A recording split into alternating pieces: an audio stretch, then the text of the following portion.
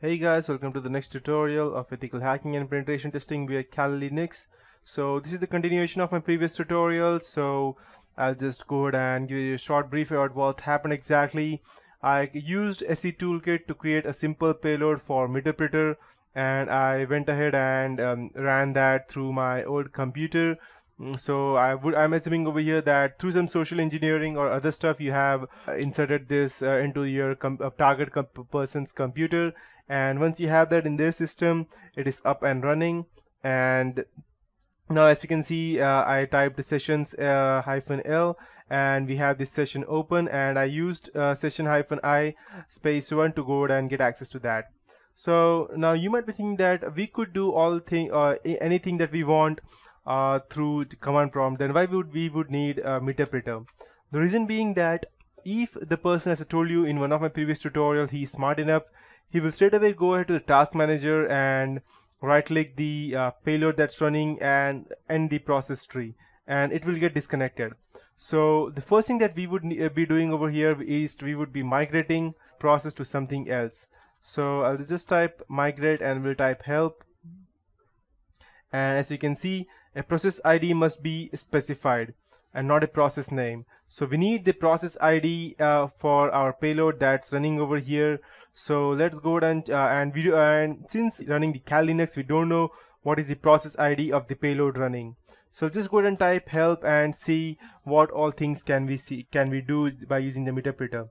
We can go ahead and manipulate the timestamp, which is quite an awesome feature of this one, so that the person, even if you have infiltrated some big organization and you have changed the time dates for each and everything, the forensic investigator will just be confused and he will not even be able to know what is actually happening over there. Then we have the hasdump database that will go ahead and dump all the contents of the security access manager. That is our simple computer. That means for the Windows, Windows has the SAM database, that security accounts manager or access manager, something that stores each and every password that you save in your computer. So hasdump will go ahead and spit out all the passwords that you have along with the username. Then we have get system that will go ahead and gain access to our local system. That is, we only have the administrator access as of now, but we will get the system access. That means we will be able to edit and modify the system files. Then if our computer has video webcam, then we can go ahead and gain a snapshot of that. And we can also go ahead and record our per targets audio chat and video chat, anything that we want, and all of these things. Then we can go ahead and get a screenshot, or we can go ahead and use multiple desktops if we want. We can start keystroke login, key scan, and all of these things. But these are not things we are interested. I'm teaching you that later on. The most important thing that first is that we need to secure our access into that computer. We need to go ahead and make sure that the person does not go ahead and kill our process. So for that we would need to go ahead and migrate, and before we migrate we need to know which PID to migrate, which process to migrate to. So let's go ahead and check. It needs a process ID name that to be specified. So we will first go ahead and check the process ID. That means we need to first get the process ID for our payload that's running so that we could go ahead and migrate. So let's go ahead and check what's the command prompt for checking all the process that's running. So let's check. Okay, search, upload, networking commands, get proxy, netstat, and ifconfig, ipconfig, port forward, route. No, we don't want any of these things. We just get PID, and yes, that's what we are looking for. So let's go ahead and check. Get PID 3880. That's the PID of our current session. Let's check what we get over here. And the payload, so properties, we want to check the PID for each one. Let's go ahead and check.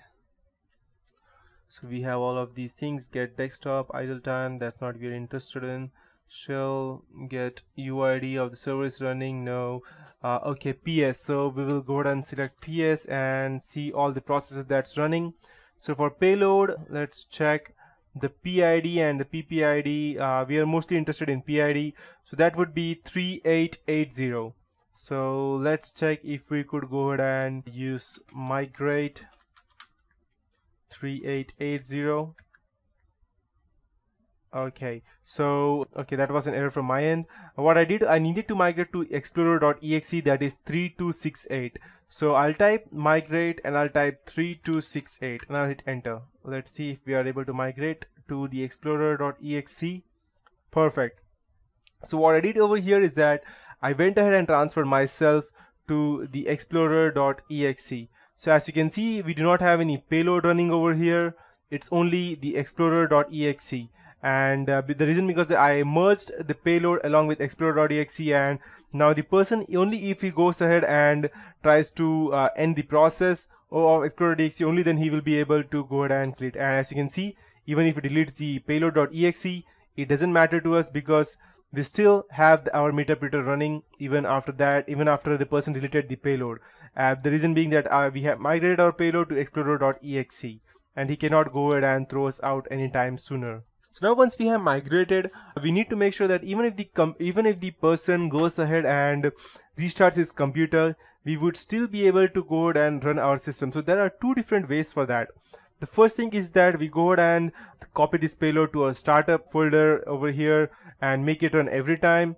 And the second one is that we create a virus so that it runs every time the system starts. It starts with the boot sector. So the thing that I will be teaching you right now is to go ahead and copy this to our startup file.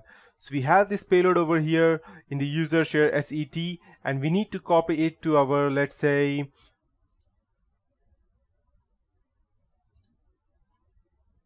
so it's under